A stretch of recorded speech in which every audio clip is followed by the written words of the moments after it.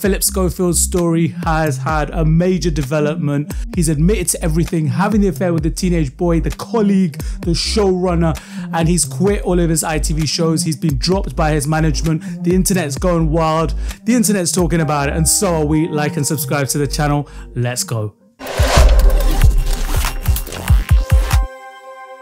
Journalist Dan Wootton has also piped up and he's saying this is the biggest cover-up on TV since Savile. So they're comparing it to the Jimmy Savile case. This is huge. He said there's widespread outrage that management allowed this to go on for so long. Huge story. Let's hope the MSM mainstream media don't look after their own again. In another interesting point made by Dan Wootton, he says that the Loose Women, so the ladies that present Loose Women, were put in an appalling situation too here. They had to try and deal with Phillip Schofield's young runner when he was moved to their show, who was essentially breaking down after the relationship ended. Again, ITV management did nothing to help them.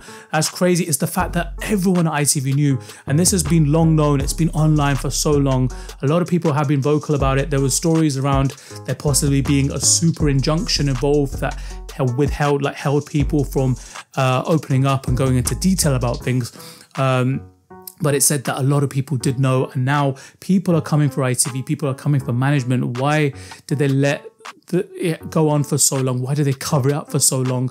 And also, what I want to know is, in the recent statements that ITV have been very positive around Phillip Schofield, they've sort of nudged him off and said, all right, see you later, mate.